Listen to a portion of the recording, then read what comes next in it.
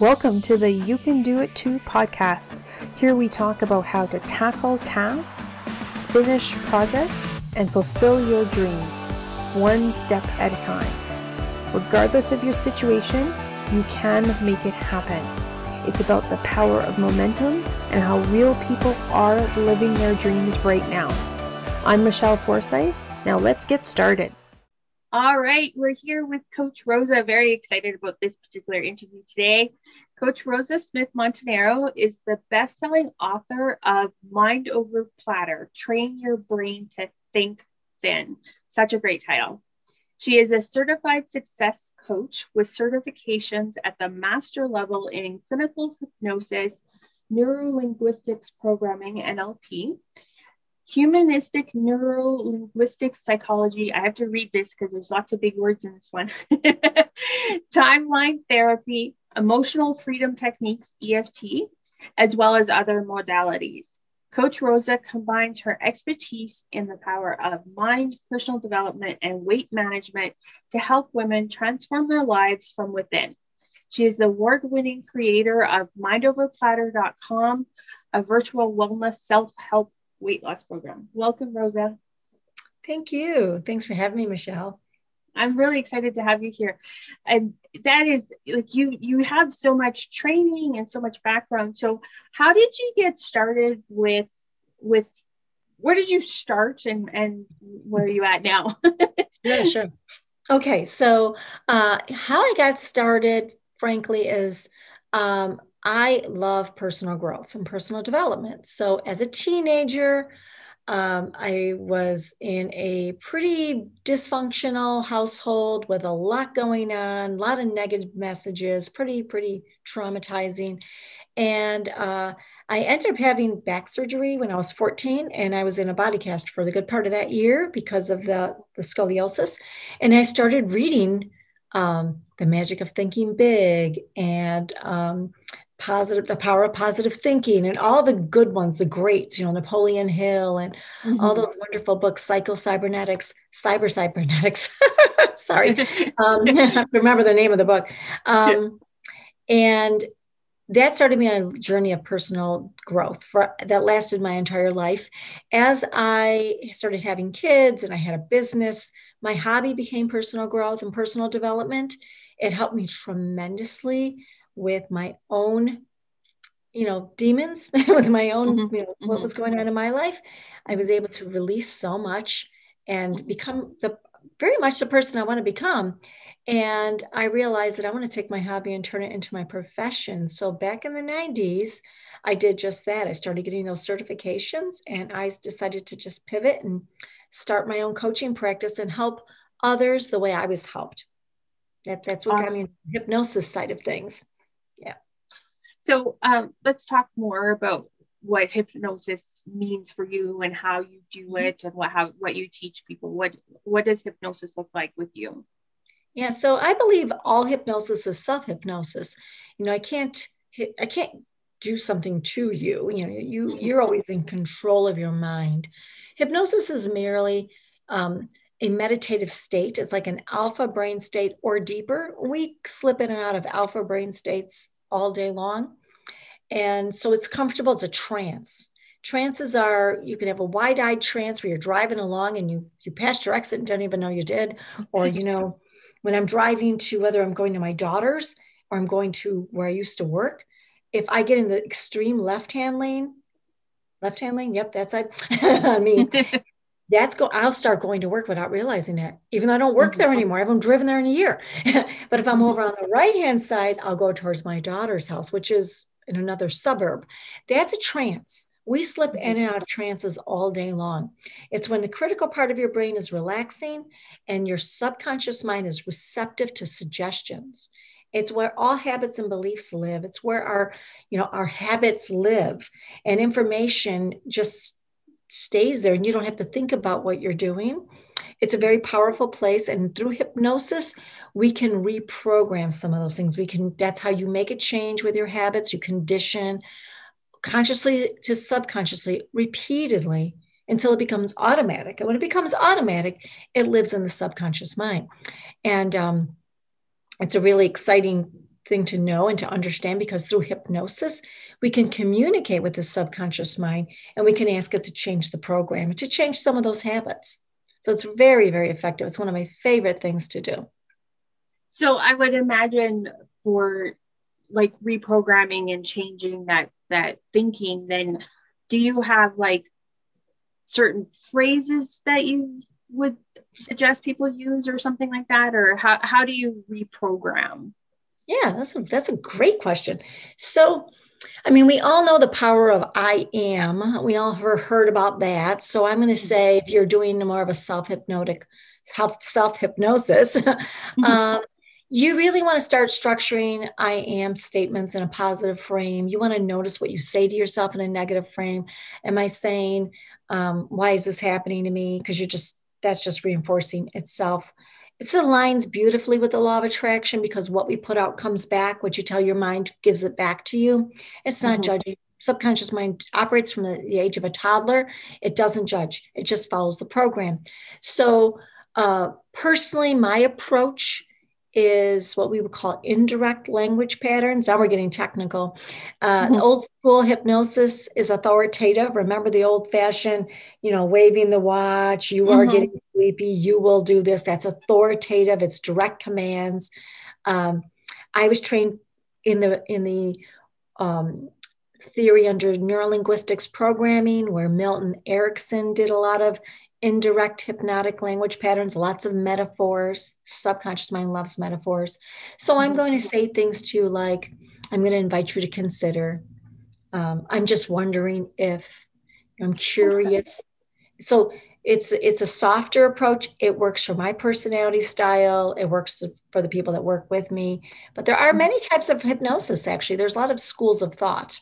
I'm not saying any are wrong. I'm just saying that you do what's right for you. So I like that. So it's a softer approach. That's very interesting.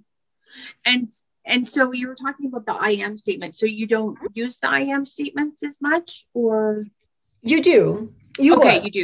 You would. You would in the form of an affirmation, let's say, or when you're doing self-hypnosis. If you're doing self-hypnosis and you're seeing yourself walking along, like one I might do with someone, is you're walking along the beach and you see the water and you're in a healthy, fit body, and you say, well, I am, I'm so energized right now. I feel so great. I'm the healthiest I've been in my whole life.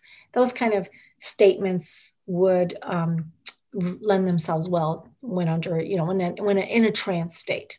I like that, because that visualization would help reinforce that, because a lot of times you're trying to, like, you're repeating those kinds of statements, but having that kind of peaceful image then gives that feeling behind it too. And you could even, like, you could smell things and that kind of state too. That's very, very interesting.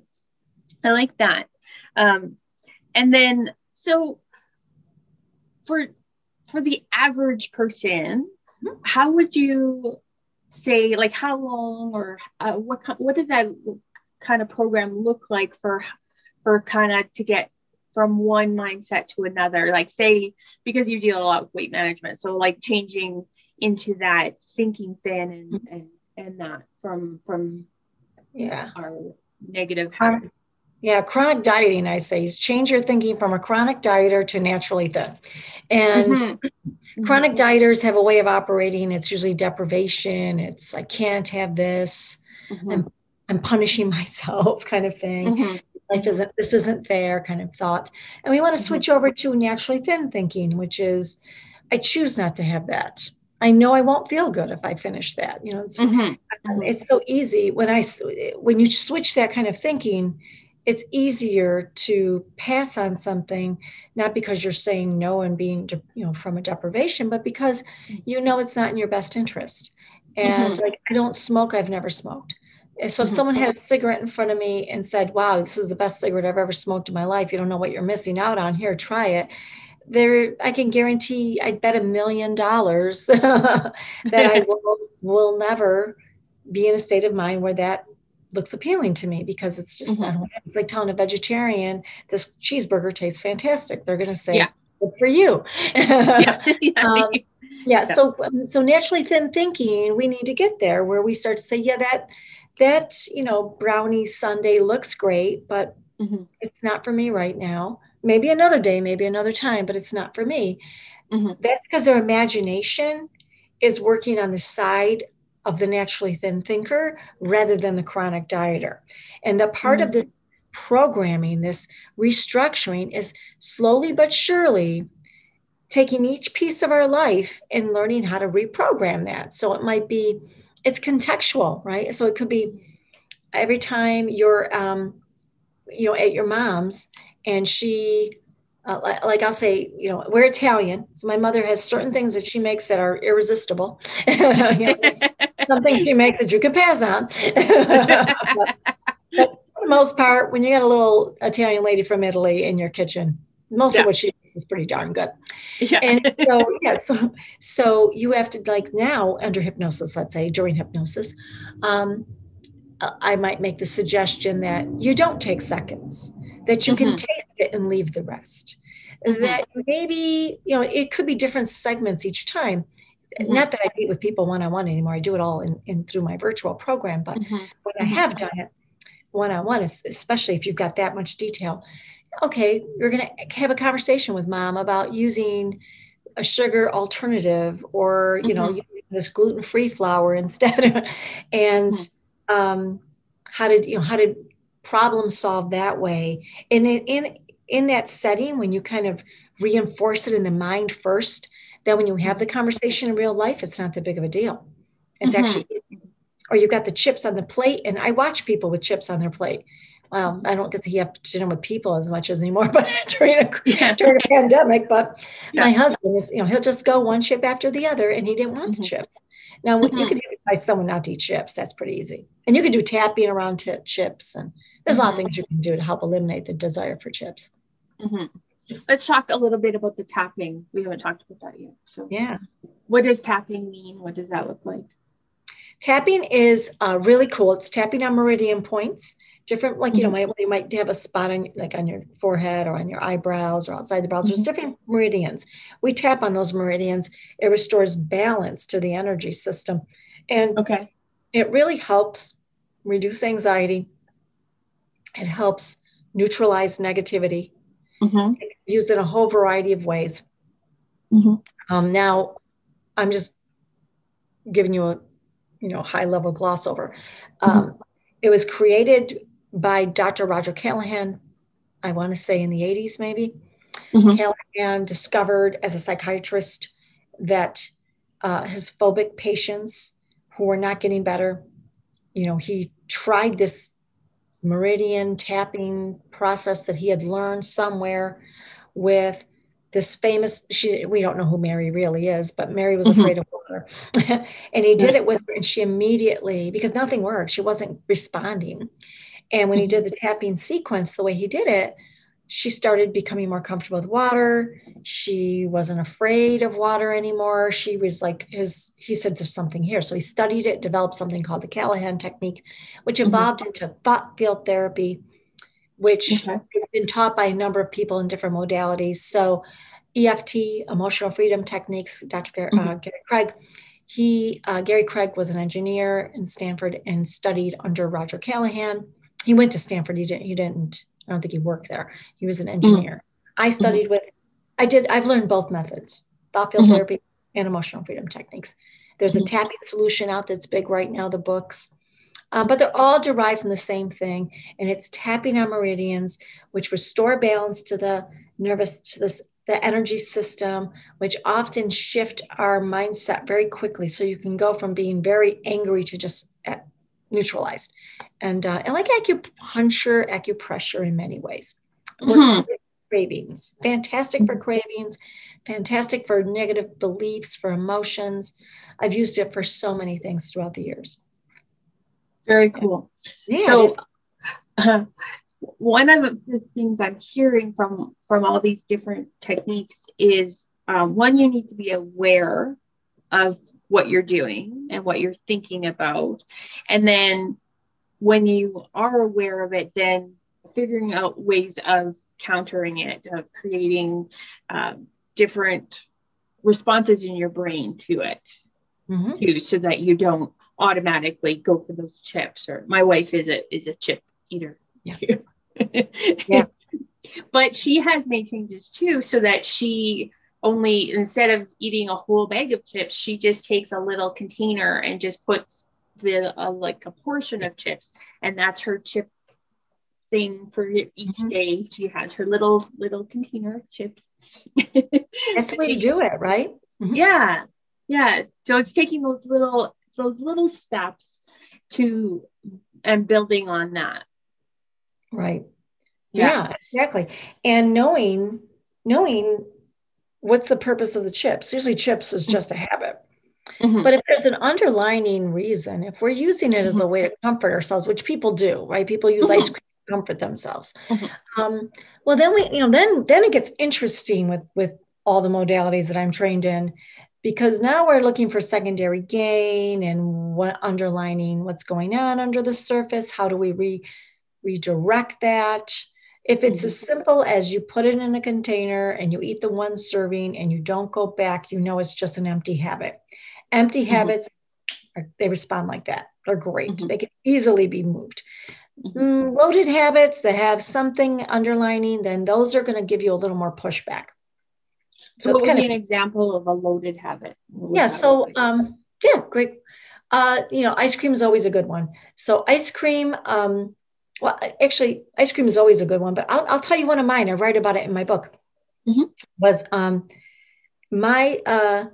my stepson worked at a pizzeria. So only every other weekend or something on the weekends, my stepson would come home. So I'd have my daughter, my son, my stepson, all the kids home at the same time. And that would not happen every day because we had a blended family. And he would bring home a pizza or a calzone. He knew I liked calzones. He'd bring home a calzone at night. So here it's 9:30 at night. And he's home with food. And the kids are like, yay, can we come downstairs? Can we come out of bed? Of course, your brother's home. Let's do it. And we get around the table and we'd be laughing and eating. And then, time goes by and I want a calzone at 9:30 at night. And I'm like, that's not good for me because I was 30 pounds heavier then. And I realized it wasn't easy to give up the calzone because it filled the family gathering, that desire to be with my family, the happy memories of the kids all at the same table. And I had to find, now the habit could continue when the kids would come home, but I started switching it off to something else. Like, I'm not hungry tonight, but bring the calzone for your dad. I'll have some sugar-free Jell-O. I'll have I'll drink some herbal tea, because what I had to remind my subconscious mind is, you want to be with the family. The food it just was the excuse to bring you together. And it's lovely that it did, but you don't have to eat it. You could still be together. And we often use food as a reward or a punishment. And so changing that mindset, like, we're going to celebrate this, so we're going to have a very nice dinner and we're going to have dessert, or, and then when we're punishing ourselves, we're either depriving ourselves or we're eating out of guilt and we're eating the sugary foods because we feel bad. And then that just is that whole vicious cycle. Then you feel guilty for eating the bad, and right. Well, in addition to that too, you're right. There's the guilty cycle, and then we comfort again. But then we activated the sugar response and the addictive cycle. And once that blood sugar spikes, it's like you're on a sleigh ride now. You've got to hold on because you're going fast, and it's hard to manage that once you kick it off. So I always try to remind people, don't set it off, because if you set it off, then it gets harder. It's a very addictive pattern once it's ignited. So what would you recommend people do to, what's one thing people could start doing today to help with their mindset and help change that thinking? Yeah, that's a good question. I have something I call a power image, and a power image is a visual, something you can look at. And if you couple it with a power phrase, it's really, really empowering. So if you can find a photo of yourself that you really like, or of someone that represents what you want to look like, and it's not skinny. We're not talking skinny. We're talking healthy. What's healthy for you? Looks what feels good to you. And if you can, like, behind, it's all on my vision board, but there's an article that was written. I was in a newsletter, and it's glued to the poster board, so I can't take it off. But it's a picture of me standing in front of a board, and I'm teaching. And it's probably 20 years old, but it was a really, it's a flattering picture of myself, maybe, in the clothing that I was wearing. I was in a position where I was teaching, which it was always fun. And I used to have a phrase that said, I'm a talented and gifted trainer and coach, even before I became a trainer and coach. And looking at a picture like that, seeing that sentence really reminded me, that's where we're going. That's where we're going. That's who we are. That's who we are. With food, one of my favorite core choices that I tell people to make, and I ask my members to make this core choice every day, is I have a healthy relationship with food. I have a healthy relationship with food. Claim it, own it. And that was one of my best sentences I ever said to myself, is if you in fact have a healthy relationship with food, because I'd say it over and over again, I have a healthy relationship with food. Okay, if you do, what would you do right now? All right, right now, instead of eating 3 cookies, I'm going to, what do I really want here? You know, I already ate lunch. Am I really hungry? I'm not actually hungry. Let's do this. Let's go for a walk. We'll come back. And if we're still hungry, let's have some apples and peanut butter. You know, a sweet salt combo that way.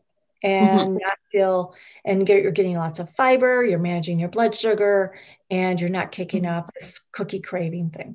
So that's the healthy relationship with food phrase. I think that's one of the easiest things. An image, a phrase, repeat them over and over again. Tell your brain this is who you are. I like that. I have a healthy relationship with food. Yeah, that's really great. And I like the term relationship because it's not just it's an ongoing thing, and and relationships evolve and relationships change, and so you can change that relationship with your food. I that's a fantastic phrase. I really like that. That's awesome. Thank you. Yeah, it's been with me for decades. Yeah, and it's obviously helped you. What was that? I'm sorry.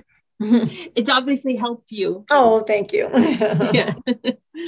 So now, if someone is they're adapting and they're developing those habits, and one of the things that comes up a lot of times though is some event, some trigger comes in that they haven't thought about, they haven't experienced or expected. So what do you do to help them deal with that and deal with it if they like, quote unquote, fall off the wagon or whatever happens, they start feeling negative? How can they recover from that unexpected event? Yeah. Now I have a process I put together called Snap and Tap. It's based on tapping, but it's a little bit more of a hybrid that I've blended some other modalities into. It's literally 5 minutes long. So one thing, if hopefully they've learned Snap and Tap from me, and if they have, then that's one thing. If something comes up you're not expecting, we know, snap out of it, tap out of it, and you'll feel better really, really quickly, or at least neutralize, right? Neutral is better than intense. Yes. If it's something where they, like if they have a power phrase and a power image in their mind, they can draw from that. Almost like, I like to think of it as the serenity prayer, right? When someone finds themselves in a situation and they know they're in it's used by addictive patterns, but it's used by everybody. The serenity prayer, it works for all of us. And to remind yourself of something and repeat it can often help take you out of it. I do have a breathing technique that I teach people to help calm their minds and their bodies. It's very, very easy to condition. If you condition that when you don't need it, then when you do need it, it's very effective. And then if we were working together and they, it happened and now they're like, I need to work through this. We'll do some processes around that. Anything from a neurolinguistics thing, hypnosis, tapping, visualization, to kind of go back and reformulate that and remove the sting from it and hopefully redirect the subconscious mind to do something else next time. With it. And then that experience then can be then added into their toolkit of, so now I can handle this situation better if it happens again. Yeah. So that's what I teach a lot too, is awareness and prepping. So making sure that, like, thinking about what could happen, and then when certain things happen, then you're ready for it and it's easier to deal with. Yeah, those are some really great tips. So I like the snap and tap. We did that just before we started recording the podcast. I did a little snap. Get yourself into a different mindset. I like that. I've also seen I've heard of a lot of people using like a bracelet of changing to another wrist to change their mindset about something, things like that. Yeah. And that's called a pattern interrupt. Interrupt. When you have like a band and you're like snapping it or you're moving it to the other, old school is the snap, new school is moving to the other side. That's a pattern interrupt. And what you're doing is you're scratching the record. You're telling your brain, stop right there, stop. And it has to, for a moment, it can't do both things at once. So it literally interrupts it over and over and over again so that we can implement the new thing. So what would you say would be the biggest stumbling block to getting started with the self-hypnosis and changing your mindset about things? For someone that's maybe, you mean just someone out there listening that says, I want to start this self-hypnosis thing. Well, it's discipline. The discipline at night or in the morning, or to put aside 15 minutes to do it, to just do it. And then the other part that happens is if you really are putting yourself in a nice frame of mind, you're going to slip into a nice trancy state and forget to say what you want to say to yourself, right? So you're going to see the image, you're going to say the phrase, you're going to see the image, you're going to say the phrase. And then when you go into that really nice lucid space, it's like you forget to do it because you're in a nice spot. So it's often easier to record something for yourself, maybe on your phone, hit record, record something, see yourself doing something successfully, reminding yourself that you deserve it, and then just listening to it every day. Okay. So kind of like a guided meditation, but with your own voice. You could do that. Yeah, absolutely. That's interesting. I've used guided meditations before, but I've never thought of doing it with creating my own guided meditation. That's kind of, that's a neat idea. I like that. So with all of these are such great techniques and that. So we've talked about having that power image and phrase. I like that because I'm big on affirmations, and also I haven't really thought of combining them so much. I've always had, like I encourage people writing their book to create a mock-up of their cover and, and have that around so they see that. But I like that of the combining the two. That's a really great way of doing that. And the snap and tap and that discipline. So if someone is getting started with it, 15 minutes may feel like a long time. So do you have any kind of recommendation of building it up, or how do you get to doing it on a regular basis? I think just start even with 2 minutes a day is fine. I mean, if you spend just 2 minutes focused on what you want, energetically something shifts. And so I would start with maybe just 2 minutes, listen, and maybe have some pre-recorded music so you know how long 2 minutes is, or 5 minutes. You have an app, and just start as you're waking up and falling asleep, because that's a highly suggestible state. See the image and say the phrase, and just let yourself, even as you fade in and out, it's okay. Still see the image, say the phrase, and start with that, and then you can start to build it up. Yeah, that's great. And then, and then you can build on it and keep going with it. Those are really great tips. So some of what we've talked about are turning those habits and making them positive habits that become automatic, and using the power image and phrase. Also noticing if we're thinking negatively. I often will say, like, what we think about is true. And so if we're thinking negatively, that's what we're going to get. That's what happens. Absolutely. And that softer approach with the self-hypnosis too. And then I really like that I have a healthy relationship with food. That is a really great question or statement to say, okay, if I have a healthy relationship with food, is this really what I want? Is this what I really need right now? Yes. Yeah. You know what? I'm a fan of affirmations. One of my friends, I always say to her, remember, money's abundant in your life. Money's always abundant in your life. And she called me this week to say, you'll never guess what happened. I just got this great opportunity. It means this much money. It means this much that. She goes, and I've been saying that money's abundant in my life for like a year now, but I swear it's like the first thing I thought of when these good things happen to me is, wow, look at money's abundant in my life. And I'm like, it does stick at some point, and you would not be surprised it shows up. Yeah. And that can be part of the struggle too, is as we're saying those things and repeating it, it's not an immediate result. It's not like money just shows up at your door the next day or you're instantly thin. It takes time, and it's taken years to develop those negative habits. So it's going to take some time to replace those and change that pattern. Absolutely. Right. We have to always remember that our identity, your subconscious mind will do whatever it can to stay in harmony with your identity. So it knows what your identity is. It's your core image. And it's not about to let it go without some serious reassurance that you're not changing, you're not getting rid of parts of yourself. You really are, everything that's there to protect you is not going to put you at harm's way. So it's a process.